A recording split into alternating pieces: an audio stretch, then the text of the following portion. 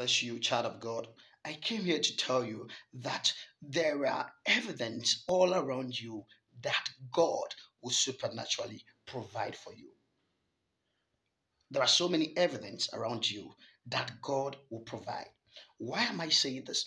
According to the book of Genesis chapter 22 verse 7, Bible says that, and Isaac said to his father, my father, here is the wood, here is the fire, but where is the lamb for the burnt offering?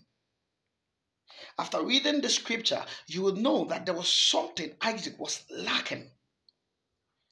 Even though Isaac was lacking, but Abraham wasn't lacking anything, because Abraham had the understanding of times and seasons, because there was already wood and there was already fire, which were enough evidence that God was going to provide for them.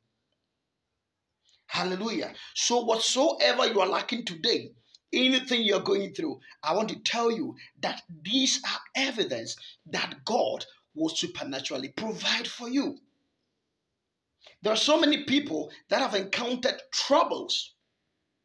Even currently, there are a lot of people who are burdened.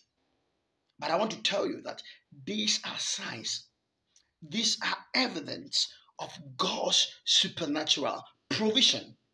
God bless you. This is your brother and your friend, Reverend Daniel Sakyi. God bless you. You can call me Nana Kwame. God bless you once again.